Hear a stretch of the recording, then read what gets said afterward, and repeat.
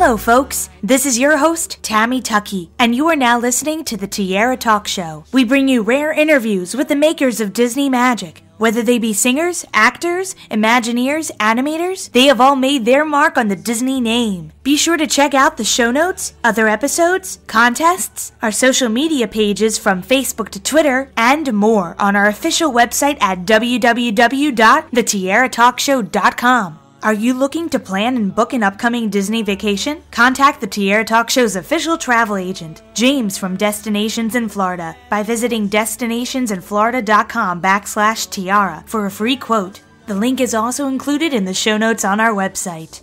All guest opinions are theirs and theirs alone and do not represent the opinions of the Tiara Talk Show or the host. The Tiara Talk Show is not associated with the Disney Company. Thank you for tuning into this week's episode. And from all of us here at the Tiara Talk Show, have a hoop-de-doo day. Now I'm in a whole new world with you. Now I'm in a whole new world with you. Unbelievable sights, indescribable. I'm excited to welcome this week's Tiara Talk Show guest, actress and voiceover artist, Linda Larkin, to the show. Welcome, Linda. Thank you so much. It's great to have you here, and a lot of our listeners are going to know you as the voice of Jasmine, Princess Jasmine of Agrabah from Disney's 1992 film Aladdin. Or, no, it was in 1991. I'm now going blank here. 92, I think it was. It was definitely 92 when it came out. Yep. It's just so weird because it's been more than 20 years, and because it doesn't seem like that long ago, to be quite honest. No, it doesn't. It doesn't. It feels still very, very fresh to me. And I think it's partly because we continue to do new games and toys, and Jasmine appeared in Sophia the First, and, you know, it's just, I don't know, it's like the magic of Disney. It never grows old. I know animated films are it's a long, tedious process to just get the right sound and the right way to say a line that the directors want. So it must have taken a long time for the project to go forward. And now you're still voicing the character from almost 20 plus years ago. So what was that audition process like for Jasmine, for you? It was a couple years before the movie came out when I first had an audition for it. And I didn't know much about it at all. They just sent me like 2 pages of a scene, and it was the marketplace scene. And I was talking to a monkey, and I was talking to a camel, and I was talking to this guy named Aladdin, and I really didn't know anything more about it. And I went in, I recorded it. It was just me and the casting director in the room. And then I didn't hear anything for maybe a month, maybe 2 months, something like that. And then I got a call saying, you have a callback for Aladdin. I was like, oh, right. I kind of remember that. Because I remember I really loved what I read. Just special and fun to have all these, you know, it was, that marketplace scene is so vibrant and fun, and she's pretending to be out of it for a little bit. So I went back in, and then it was months again. I didn't hear anything. And they said, you have another callback. And so I kept going back in. I think probably it took 6 months from the time I auditioned till the time I got the job. And every time I went in, there were less and less people in the waiting room and more people in the room watching me audition. And that's putting you on the spot there, you know, a little bit, but doesn't it kind of get like pressure, the stimulation rolling for you to really do very well, right? It's a lot of pressure, and, you know, you either rise to it or you get crushed by it. And honestly, like, it can go either way, and most people will have experienced both things. In that case, it went my way. And I was very fortunate, and I felt really like blessed to have that opportunity. And I know over the years they've been trying a new way of recording voices with actually all the actors in the same room, if they can get everybody on their time schedule. Was there ever a point where you got to work? Well, we all worked together. We all got to record our scenes with each other as well as individually. So they had a clean take of everything that they wrote. And then they also had overlapping, spontaneous, improvisational takes between, you know, all of the characters who had scenes together. And for me, I only had one scene where the genie was present in the movie. but I got to record that scene with Robin. So it was really, really exciting for me. I was a huge Robin Williams fan since I was a little girl, huge Robin fan, and I knew we were going to be in this movie together, but I didn't know that I'd ever actually be in a room with him. And we got to work together that day. It was just one day.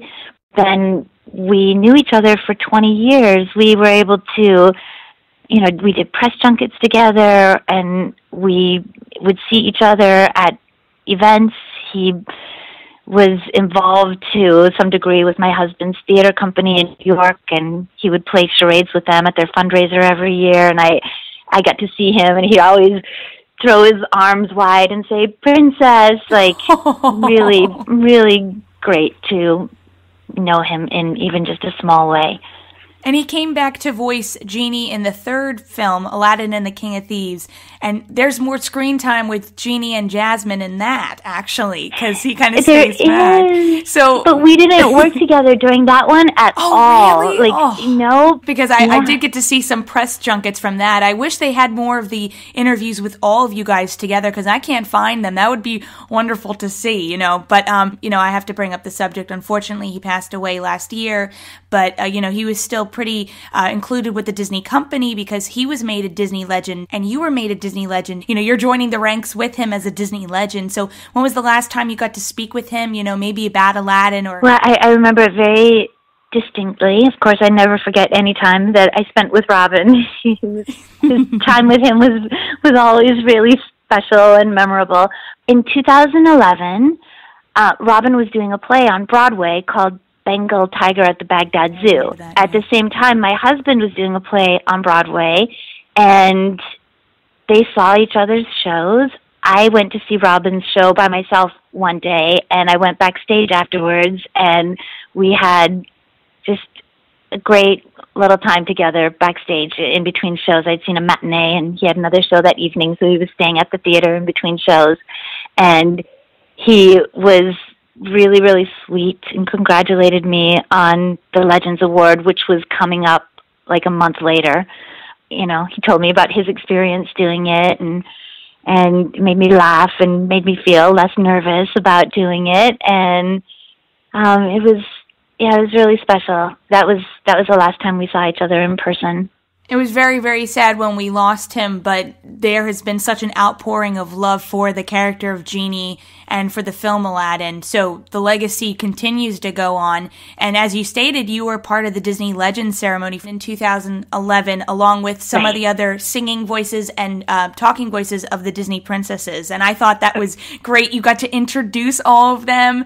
And it was wonderful I was watching the live feed of the show. So it was so much fun to see all you guys up on the stage together. What a lot of fun. What was that experience like to see and get so much feedback from the fans? That was the first time I'd ever been to D23. It was so huge. I had no idea what to expect, really. Like, Robin didn't really tell me how many people there were going to be there. And it was a huge packed auditorium. The ceremony, I was like, oh my gosh, I don't think anything could have prepared me for that. But it was really great to be with the other girls who were from that era of princesses. It may never happen again, like where all five of us were in one room together. I think it was so great to be able to introduce them because I don't sing, so I think they were looking for a role for me in that part of the program because we all had the part where we accepted our awards and got to thank people, so that was great. But when it came to the singing part, I don't sing, so not like that, not like those girls. And they said, well, we would like you to introduce this segment. And I was like, wow, that is really very much an honor for me to be able to stand up there and introduce these girls that I am so impressed with what they do. And I know we're all from the same era and we all kind of, did the same thing, but they are incredibly talented, beautiful singers, and it was so exciting. I did a panel in Indiana this past spring with Paige O'Hara, and it was a really wonderful crowd, and there were so many people there who had questions for both of us, and they were questions that Paige and I had sometimes very similar experiences and sometimes very different experiences, and it was really great even for me to hear some of Paige's stories and for Paige to hear some of mine. And we really, like, we knew more of the same people than we even realized, and people who had worked on both of our movies, which of course we kind of knew at the time, but to revisit that now, it was great. This year we're doing a really special panel at D23. This is what I know so far, and I'm sure this is subject to change, but they're having an Aladdin panel at D23, and for the first time probably since the movie was released on DVD in 2002, it's going to be the creators and directors, the animators, Jasmine, Aladdin, and the singing voice of Aladdin all together. So it'll be the first time for Scott and I to be in the same room with Ron and John and Mark Henn, and I mean the whole group of us together have not been in the same room for amazing. A decade. Oh my gosh, this is great. Now I know what I'm going to be signing up for. Okay. Because there's always different panels at the same time, but I definitely want to attend this one because Aladdin is it's something that I grew up with, so, I would really like to hear from everybody. I love it when we get the creators, the creative team, and the cast together because that just shows how much time and effort you guys put into this. The film and it's a spin-off since, you guys put a lot of work into it. We did, and it was really fun, so it didn't feel like work, but it was definitely a significant part of all of our lives, for sure. They just brought Aladdin into Broadway last year, and it was up for so many Tony nominations. It won a couple awards, which was great. Did you get a chance to finally see the show and meet the cast? I did see it. Oh, yeah. So, first of all, I live in New York, and I'm friends with Jonathan Freeman still, so I wasn't going to miss it. And he's great as Jafar, by the way. Just for our listeners, you need to go see him. Yes, he's fantastic. I mean, he just is Jafar. He's so perfect. I mean, he's obviously a sweet and nice person, but he's just, he relishes that role of the mischievous villain. He's just fantastic. He's always been fantastic in that character. I love him as Jafar. So he's such a hugely talented person anyway, so, getting to see him live on stage is such a treat. The genie, oh my gosh, she was great. The girl who played Jasmine, loved her. I got to meet her afterwards. We got a couple of pictures together. We were both super excited. And the Aladdin was great. And they had a song that got cut from the movie that's in the Broadway play that is one of my favorite songs, Proud of Your Boy. So good. It was so cool because I remember it being written for the movie and being so sad when it was cut because I was like, oh, nobody's going to hear this great song. And then it came back for the play. Did you get a chance to speak with Howard Ashman at any point during the recording sessions of Aladdin? Sadly, I didn't because Howard passed away during the casting process. So he was still alive when I was cast. So I like to believe he approved of my casting as Jasmine.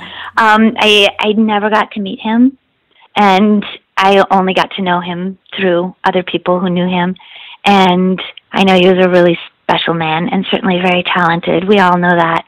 I just wanted to go back to the Aladdin TV show. I almost missed one of my other questions, but what was that experience like for you to build off of what you had in the film and continue it in the TV series? In one word, it was great, but it's really interesting when you do a TV series because they don't write all 100 episodes and then you start recording or start filming.